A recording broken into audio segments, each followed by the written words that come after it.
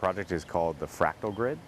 It's a 1.1 megawatt microgrid that is comprised of 4 smaller microgrids that provide energy security to critical facilities using renewable energy. So what it enables is you to add multiple different microgrids and to keep scaling up without having to add a larger system, which then you have control problems with. The way that it's been built is in a very cyber secure way from the ground up. It's very similar to other defense systems where it has that command and control capability and allows users or the command to operate and manage effectively energy from a saving standpoint, but also from an energy security standpoint in real time.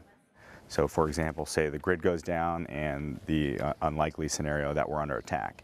The command and commander can divert energy to where it's needed into defense systems and take it away from areas where it's not needed. So having that flexibility of control over energy is one of the most critical aspects to energy security for the military, which is important for national security.